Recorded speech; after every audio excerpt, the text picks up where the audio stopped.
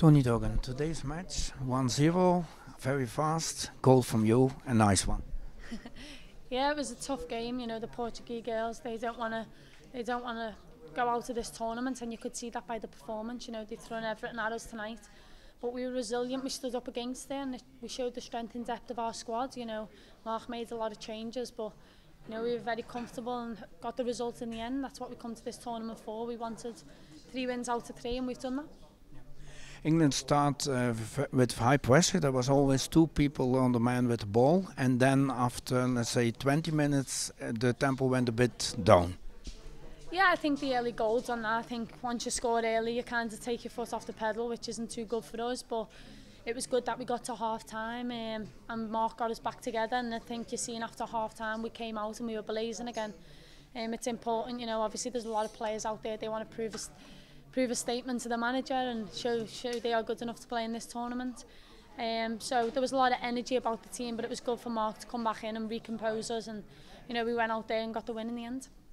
And after 2-1, England had the team completely under control. Yeah, we did. As I say, we grew into the game. We realised that it wasn't just about, you know, individual performances. It was about the collective and the team on the whole, you know, getting another win under our belt and carrying on the momentum of the past 2 games. I think, you know, we're on fire at the minute in this tournament, and that obviously helps us going into the next game. And what's more important, I think, 9 on 9, but almost every player was on the pitch. Yeah, obviously it's good. It keeps a happy environment when all the girls are playing. You know, every individual's had minutes now, bar Casey, who's been injured, unfortunately, and also Carly Telford. But they're great members of our squad, and you know, it really helps us to pull together as a team and help each other out. And whatever team Mark selects, you know, we're great at coming together and getting behind the girls, whoever's on the pitch. Now the tournament really starts with immediate elimination, and it's going against France, one of the favourites. Yeah, it's going to be really difficult, but we're coming into this tournament, we're also one of the favourites, so it's going to be a tasty affair, but one we're really looking forward to and one we're ready for. I think if there's any time we want to play France, it's now. Obviously our team, you know, full of confidence going into the game, and the strikers all on form as well. You know, the girls are all off the mark now, which is pleasing to see, but it'll only help us and put us in good stead in the France game.